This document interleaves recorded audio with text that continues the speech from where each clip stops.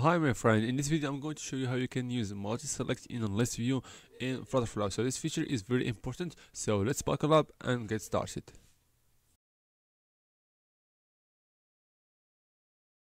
So here we have just a basic project. So I have used this for another tutorial, but it doesn't matter here. So in the first step we're going to prepare the design and the backend as well, right? So we are going to use some things. So the first thing, so we are talking about the select. So for each product, one of the fields that we are going to need is the select, right?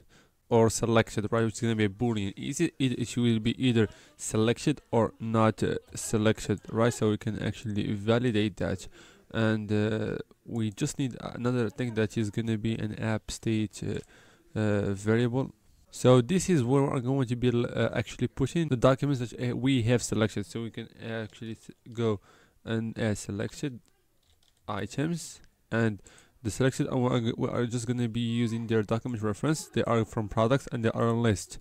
And the final thing we are going to be using is the select mode. So if it is going to be a boolean, if it is true, then we can select. If it is not, then we cannot select. So it's going to be a boolean. That is it. And this is actually the backend. So make sure you do this. And of course, we need to make the changes here. So let's first open up this list view. Open up this container, and you can see that we have a column and a row. So all of that, so the parent needs to be actually wrapped inside the row, because we are going to be needing something here. So that's going to be a toggle icon. So here it is. So it's going to be something like that. Just put it on the other side, and you can see here, this is when it is checked, and this is when it is not checked. So for now, I'm not going to be changing the design. The thing that I care about is to show you the logic. And here they told you the toggle value. So when it is going to be on and when it's going to be off. So it will depend on one field that is going to be called selected. So selected, it will be like this. Non-selected, it will be like this. So this is pretty much everything you need to know about this toggle icon. And this will not actually be used or seen all the time. So let's actually keep that for later. So now whenever you, for example, you are using Microsoft To-Do List, you select a bunch of tasks. Something appears on the top, which will allow you to either go out of the select mode and just make everything unselected. And one option is just to duplicate, delete, or something like that.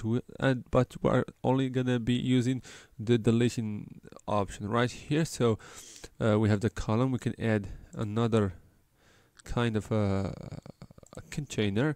I want to put it here on the top and name it selection. So just to know what it is, we can add a row just like that, and we can for the container, we can delete its dimensions, so it can take the size of its children. So for the row, we can add like an icon or button icon if you like, but it's really up to you. So we can come here and add a button. So the items are not appearing, so because I have set 0, I wanted to make it like this, not 0. So this is how it should be.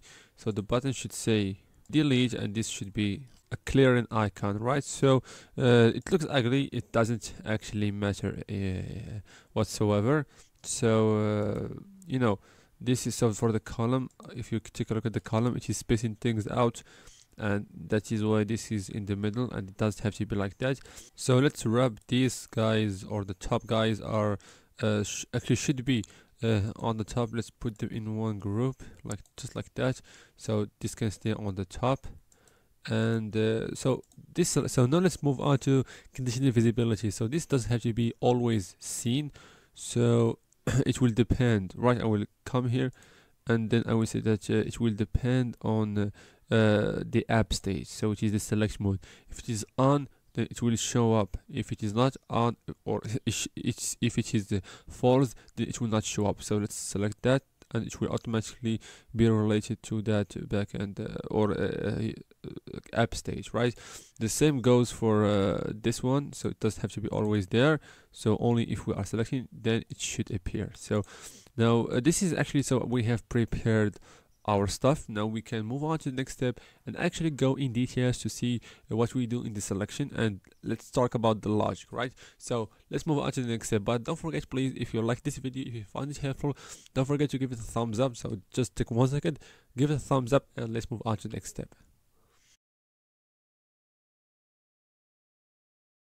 So in this step, what we are going to be doing here, so for instance, you can hide this if you like, but we may want to keep it there, right? So now the thing is that we are going to be using this toggle icon. We are going to come here to the actions, or so maybe it's not the first thing that we need to do. So the first thing, so before talking about what this does and what this does and what this actually does, so this will not appear only, so will appear only if we are out of the select mode, right? But how we can get into the select mode?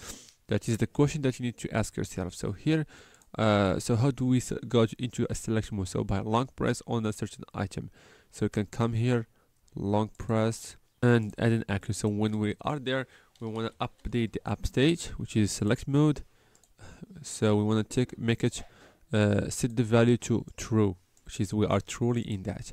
And the opposite thing can be done for this one. So the icon, so if we just on tap on it, so just on tap, we want to actually update that particular app state, but this time we want to make it set the value to false. So some of you may say that well, if so let's say if we are already in the select mode, and if we long press on this, so it is the same, nothing will happen, everything will stay the same. So now what will happen here is that I have given actions to this one as well as this container. Now let's move on to this button or icon or toggle icon in a way. So what it has to do, so here the actions are a little bit weird because we only have one, and that's why we are going to be using the conditional action, because we are going to say that if it is selected, then make it unselected.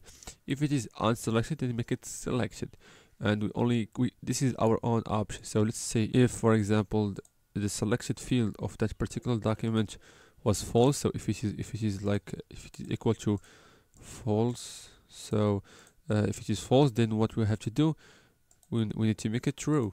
So update the document, the one that we are inside of, and update just the selected field, and add so if it is equal to false, then make it true. So we can copy this, paste it on the other side, but it's not going to be the same, of course. So if it is not false, which is that if it is true, then make it false, right? So this is the only action that you need to do for the toggle icon. Now well, it's not the only thing that we need to do, but this is the basic thing that we need to do. But I'm going to show you how you can actually keep going and actually do that. So this step is just for dealing with this icon, and the next step we're going to see how we deal with this button right there. So let's keep actually moving with this toggle icon. So here, this is why we are going to be adding that particular document or the reference of that particular document to our app state. So we want to say update the app state. This time we are going to be updating this one, and we want to be adding to the list. So since we are selecting it, we will be adding its reference to the list, right?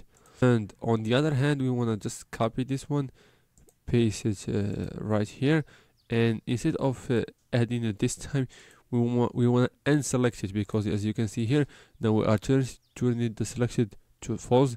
This is why so that is mean that we are unselecting that item. So here we want to remove from list, we want to remove that particular reference if there is any, right? So we can confirm now everything that was actually needed to be done with this toggle icon, we have done it. So if there is anything that we can do, it will be mentioned in this video. So now let's move on to this button and do something with it.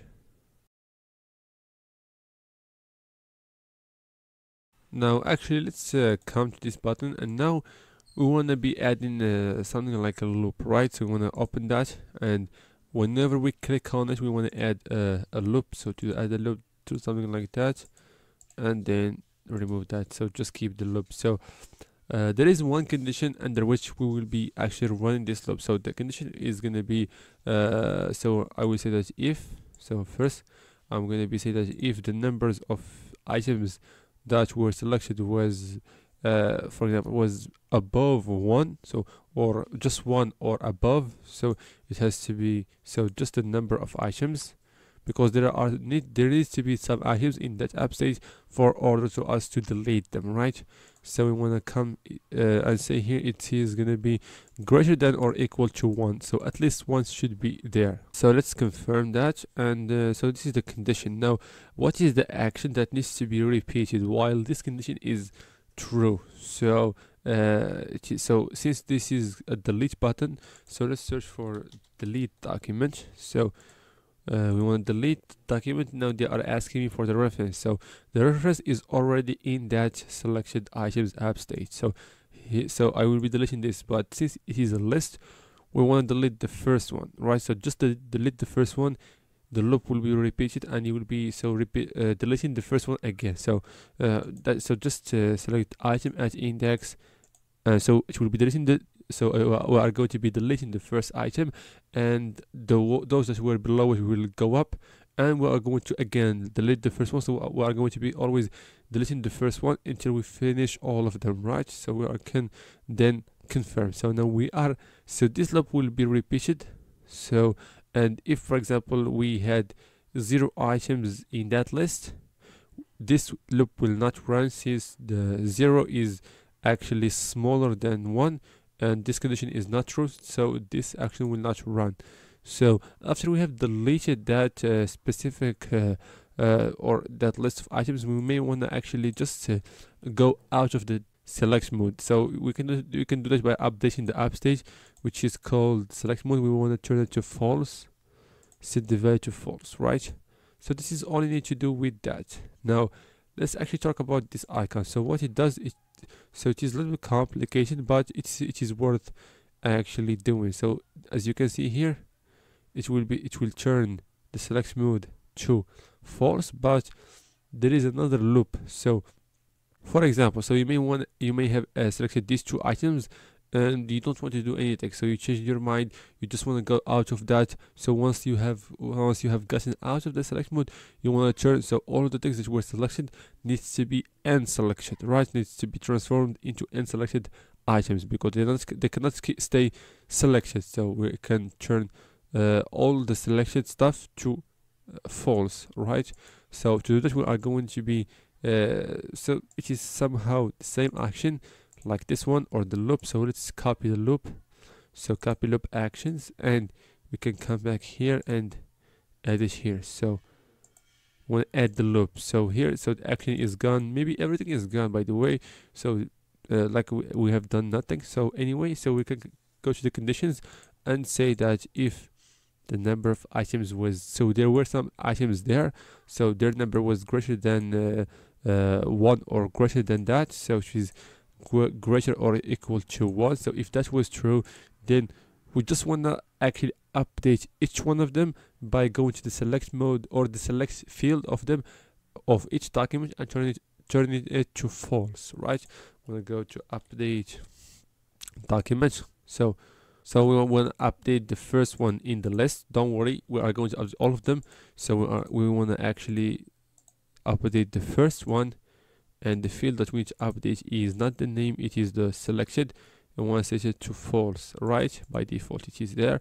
So now once we have updated the first one, then we want to actually take it away from that list. So it was updated, then just take it to, so the next one can take his place, and then we can update it as the first one. So let's actually come here and update the app stage. So we want to just take the first one out, the app stage. We want to first, from this list, we want to actually remove from list at indexed 0, the first one. So we have updated that one. So let's remove it from the list so we can talk a lot. We can actually go and work on the next one, right? So this is what I have forgotten to add here. So as I told you, so here when you delete the first one, remove that reference from that selected items, so the next one can take his place, can take up his place, so it will be seen as the first one again. So I hope that you have got the idea. So here we want to just update the app stage again, just like previously, and we want to just update this one and remove from list, add index, and select the first one. So just select the first one, which is 0, right? So now let me explain it to you again. So here we have deleted the first item, so now it is deleted, but its reference is still in the list, in this list. So let's remove its list, and once its reference was removed from this list, the next one will take its place, and it will be deleted here, and we are going to delete again his reference or its reference, and it's a loop, right? So this is actually everything you need to do. So now if you actually have understood this, then we are going to be validating our idea actually in the test mode. So let's move on and check out how this project will look like in the test mode. So now here we have our project. So there is no category or price, but what is important for us is to know, or just to try to select. So let's click here. So a long press there, and now if I click here, now this one is selected, this one as well is selected. Now let's actually try to delete them, right? Now you see that it was deleted one after another, and this is awesome. So the deletion stuff is working. So let me just see, or click on this icon and see. Now it is taking me out of that, and the selection mode is working. Also this button is working. I can click there, it will not delete anything since nothing is selected. And that is it, my friend. I really hope that you have learned something valuable from this video. I hope that you will enjoy making this yourself on FlutterFlow. And if you like my content and the effort I put in helping you learn FlutterFlow as fast as possible and for free, so consider supporting my work on Coffee. So you will find my page in the first link in the description, so go and check it out, and I really appreciate your support. And by supporting me, you will be getting a lot of value from this channel, and you will be learning FlutterFlow as fast as possible, so you can bring your ideas into life. So thank you so much for watching, and see you on the next video, and don't forget to check out the link in the description.